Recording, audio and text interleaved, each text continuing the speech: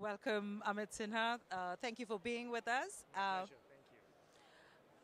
How has Thai Inflect been for you so far? It's only the first day, so It's been great.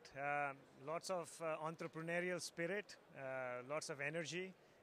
Got to meet some old friends as well, so it's been wonderful. so I know you were on the panel just now on the cybersecurity and AI side of the house. Um, Tell me, any curveballs, anything interesting that came out of it? Your thoughts on cybersecurity? Yeah, I mean, we talked quite a bit about how there's a lot of buzz around artificial intelligence and machine learning. Um, and I think the focus was how do we apply that to real world cybersecurity problems and not just get carried away by buzzwords, right?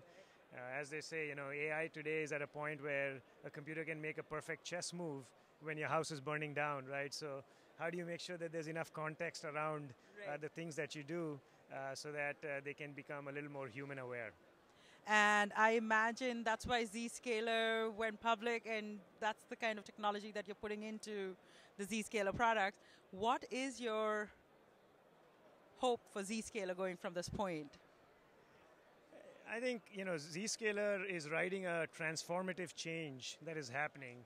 Enterprises have a distributed workforce. They've adopted mobility. They've adopted cloud, and the old way of securing users with racks and racks of firewalls and security appliances isn't just applicable anymore.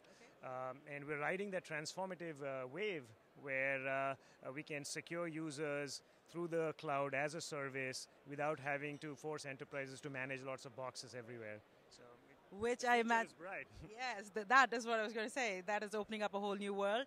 And thank you for being with me here. And I hope you have a wonderful Inflect. Thank you very much. Thank you.